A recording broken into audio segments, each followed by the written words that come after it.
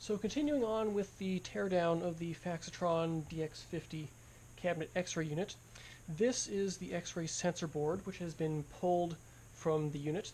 This unit was damaged in shipping. It had a broken X-ray tube and a bad power supply, so it was mostly dead.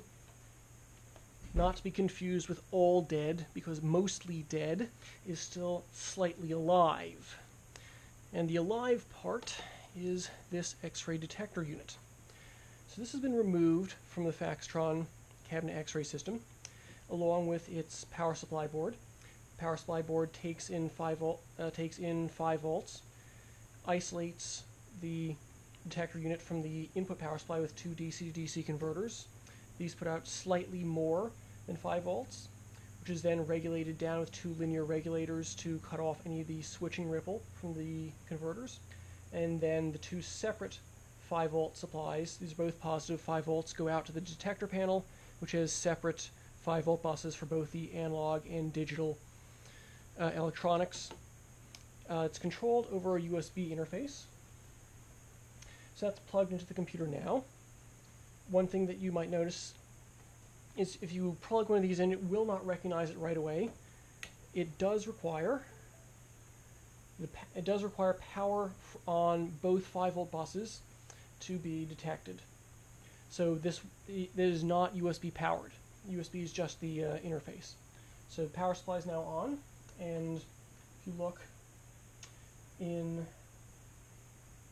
Device Manager, you'll see it show up as Hamamatsu C9730DK-11, and that has been installed with the Hamamatsu DCAM API version 15.10.4787. It will not, and this is running on with a USB 2.0 port on a laptop with Windows 10 64-bit Enterprise on it. You can't use the newer Hamamatsu DCAM app API version 18. It's not backwards compatible with the flat panel detectors, and you can't use the earlier version 13. That's only good with Windows XP, though if you use it with Windows XP it should work. So along with the DCAM app API, Hamamatsu does include the XCAP utility, which is to test all of their camera systems, and that does work with the flat panel detectors. In this case, the exposure time can be from 0.25 seconds to 2 seconds. So I'll set that to 2 seconds and hit snap, and that'll just integrate 2 seconds of dark field noise.